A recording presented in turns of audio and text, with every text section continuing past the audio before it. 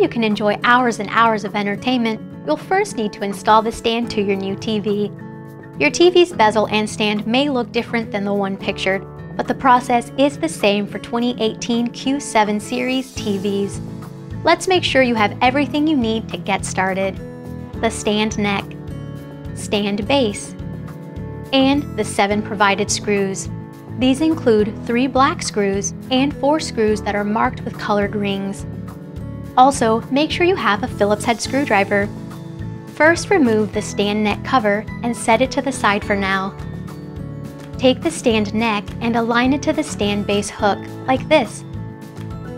Use the 3 black screws to securely attach them together. Next, on your TV, remove the tape that's over the stand cover and place it to the side. Now you can remove the stand cover. Attach the stand by sliding the tabs into the slots like this. Secure the stand to the TV with the 4 remaining screws that are marked with the colored rings. Now you'll need to connect the one invisible connection. Make sure you handle the cable with great care. Do not twist it, bend it at a 90-degree angle, or crush it. Doing any of these things may damage it. Take this end of the one invisible connector and connect it to the One Connect port on the back of your TV. Make sure it is pushed all the way in to ensure that it works properly. Then run the cable through the back of the stand neck.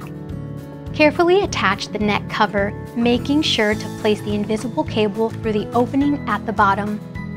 Here's a helpful tip. Use the tape you removed earlier to attach the cable to the TV. This keeps the cable out of the way when moving the TV to its final location. Finally, attach the stand cover. Press it down gently until it's flush with the TV. Now, have a friend help you move your TV into place. You can now safely remove the black protective pads.